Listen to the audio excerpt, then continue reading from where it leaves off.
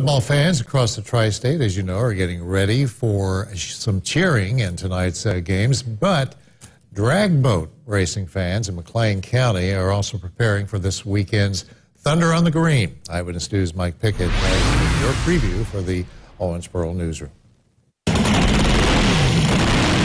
The sounds of these engines about to fill the skies above this mostly quiet river once again. 100 on water is like 200 on land. It comes at you real quick. It's fun. You just kind of hang on, and when you hit it, I mean, it sets you back in the seat, you know, as you go.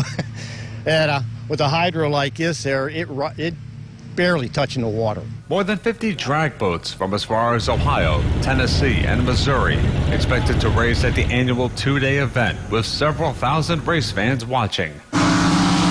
Tim Townsend's raced here since 2003.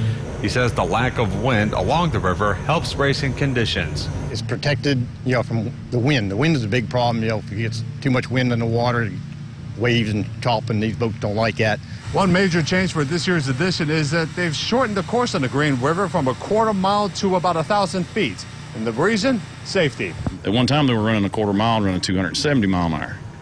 This cutting down the lengths of the track is an effort for people's safety. To try to get things slowed down. Barry Salzman of the Kentucky Drag Boat Association says it also lets people see the whole sprint compared to the longer format where the finish line was out of most people's sights. It's just a nice atmosphere here. I mean, the town really gets into this race, and we like coming here. In Livermore, Mike Pickett, Eyewitness News.